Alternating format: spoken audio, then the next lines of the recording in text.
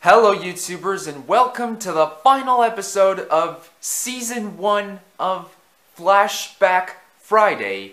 Today we're going to take a look at Submarine Finn McMissile with hydrofoils from Cars 2. Now before we get right into the review, let me discuss something. So,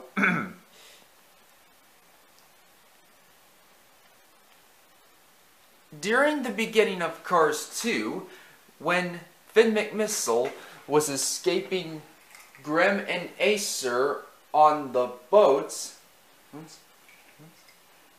he then faked his death by diving himself into the ocean and turned himself into a submarine and popped out 2 wheels from his trunk, forcing the Lemons to, including Professor Z, to believe that Finn McMissile was dead. Of course, they thought wrong. And during his diecast releases, he was released as a deluxe as part of the 2016 Oilrig Getaway series, and has not been released as a regular deluxe ever since. So if you have Finn McMissile with hydrofoils, then good for you. And now, without any further ado, let's dig right into the review. So, here we've got his breather and his water wings and his headlights and his grill, which represents as a mustache, and the M logo. No tampos on the hood, and his silver blue exterior. No tampos on the side. No front. The front wheels are covered, but the back wheels are shown, which are used for the submarine's propellers. And on the back side, we've got the tail lights and the chrome gray bumper and the license plate saying 314 FMCM on.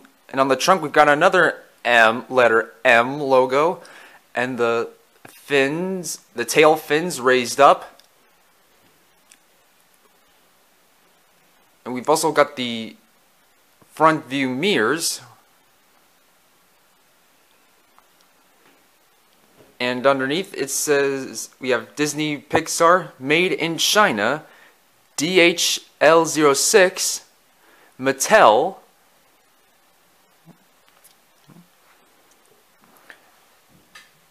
And now let's compare him to the regular Finn McMissile.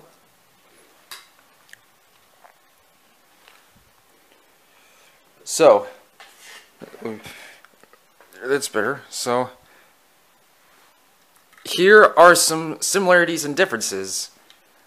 Both are Finn McMissile, and both are chrome agents. Regular Finn McMissile, Submarine Finn McMissile. Smiling expression, mouth covered by breather. Both have the headlights and the chrome black grill. And I mean the black grill for the mustache and the letter M. And both are an Aston Martin DB5, which is similar to the one that James Bond 007 drives in the James Bond films. And speaking of James Bond film, take note that that Finn McMissile's submarine transformation is similar to the 1976 Lotus Esprit S1 submarine transformation in the James Bond film, The Spy Who Loved Me. Now anyhow, front wheels, no front wheels. Front wheels sideways, front wheels on the back, water wings, no water wings,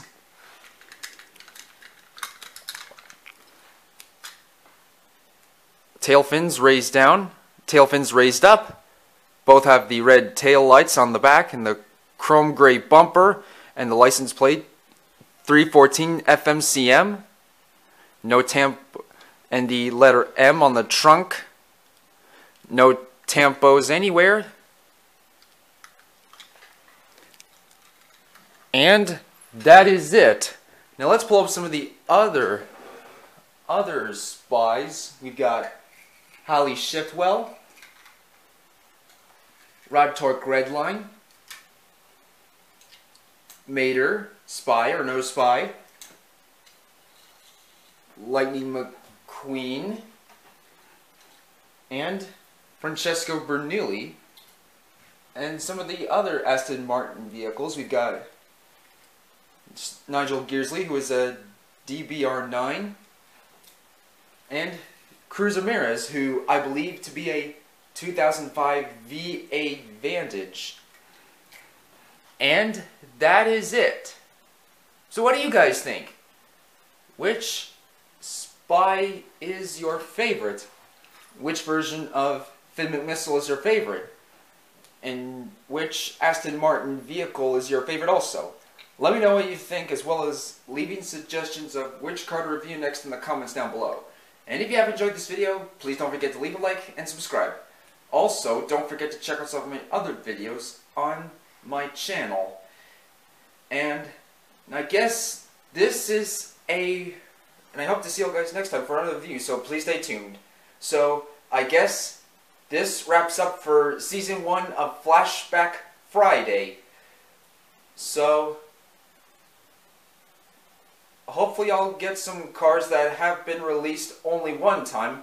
Then I can start on Season 2, and some for 25 days of cars diecasts in the next 3 months. Like the Christmas cars, for example. So, goodbye now!